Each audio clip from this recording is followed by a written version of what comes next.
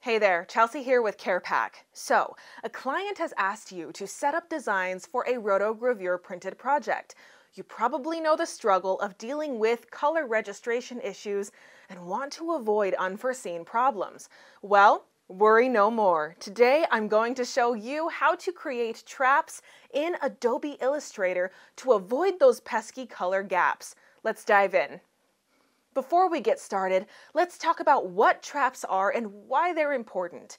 Traps are small overlaps between colors used to prevent unsightly gaps in multicolored designs when printing using a plate process like rotogravure or flexography. The alignment of the printing cylinders cannot be 100% accurate, especially on short print runs. To obscure the gaps, the color interaction area is trapped, essentially overprinted. So let's learn how to create traps and save ourselves from this headache.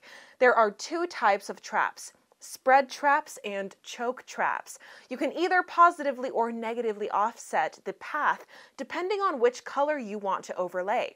Positive 0.2 millimeter or negative 0.2 millimeter are common traps. So when should you choose a spread or a choke?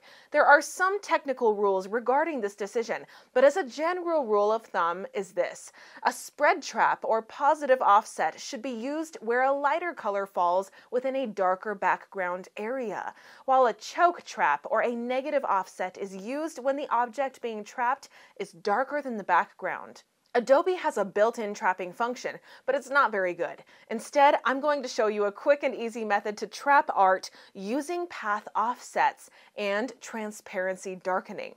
First things first, make sure your artwork is in CMYK color mode for printing. Next, select the topmost object you intend to trap. Click Object, Path, Offset Path. Select a negative or positive offset depending on the type of trap you want to create. Then click Transparency, Darken. You'd continue this procedure for all the areas of color interaction. It can be a little trickier when you need to partially trap or have many colors interacting in the same region of your design, but we'll save the advanced stuff for another video. There you have it, folks, a quick guide on trapping artwork in Adobe Illustrator. Still not sure on trapping? Don't worry, our design team at CarePac can handle it all for you. From design to manufacturing, we've got you covered. So contact CarePac today and turn your dream bag into a reality.